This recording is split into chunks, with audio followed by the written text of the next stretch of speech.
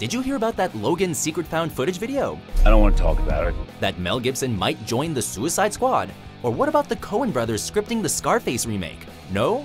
We've got you covered. You're in good hands with us. Welcome to the CineFiles, a weekly show where we zoom in on the most buzzworthy news Hollywood and the indie scene has to offer.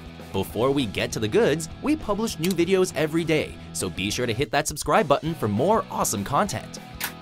Number 3. Coen brothers scripted the Scarface remake. Say hello to my little friend! Actually, say hello to two friends. The iconic filmmaking duo of Joel and Ethan Coen have been hired by Universal to doctor the script for their 2018 remake of Scarface. Who put this thing together? Me! That's who! The idea of remaking the iconic gangster flick raised some eyebrows when first announced, and raised even more when the story went through script edits from Suicide Squad's David Ayer, Straight Outta Compton's Jonathan Herdman, and Wolf of Wall Street's Terrence Winter. And with this script, which is now your new harpoon, I'm gonna teach each and every one of you to be Captain Ahab.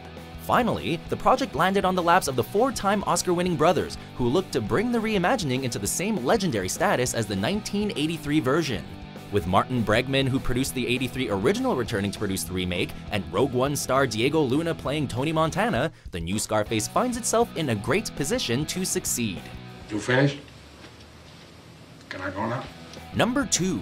Logan found footage teases X-23's origins. She's like you. Very much like you. Yes, she is, Professor X. Yes, she is. 20th Century Fox treated audiences with a found footage style teaser that showcases the origins of the young girls seen in the Logan trailers, otherwise known as X-23 or Laura. As the video shakes its way through what is believed to be a Weapon X facility, we are witness to some pretty horrific stuff. Giant knives and tools, tissue and cell regeneration charts, and a young girl being poked and prodded covered in blood. To top it all off, we see her crying in pain and then cutting herself.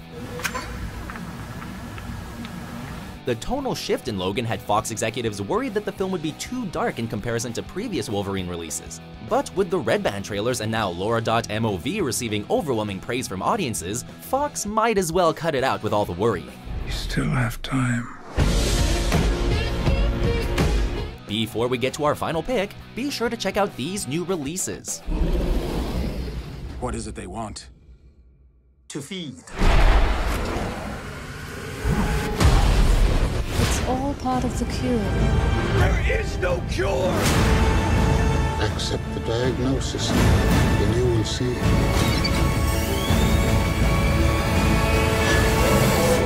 It's wonderful here. Number 1. Mel Gibson in talks to direct Suicide Squad sequel. Yes, I've heard. Mel Gibson may have thought Batman v Superman: Dawn of Justice was a, and I quote, piece of shit. Is that right? But that might not stop the Braveheart director from taking on another DC property, Suicide Squad sequel. Let's do it! Deadline first broke that Warner Bros. And Gibson are in early talks, and sources say that Mel is familiarizing himself with the material. Right, are you impressed yet? No. Why should we?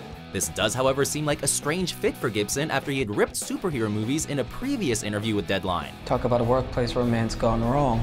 While promoting Hacksaw Ridge, Mel said that he wasn't interested in the stuff and that the difference between real heroes and superheroes was that the former didn't wear spandex. It's about time someone told a story about a real-life superhero, one that doesn't wear spandex, you know. Mel may have some competition if he actually wants the job, as Variety says Warner Bros. Is also looking at Ruben Fleischer, Daniel Espinosa, and Jonathan Levine to direct. They may take our lives, but they'll never take our freedom!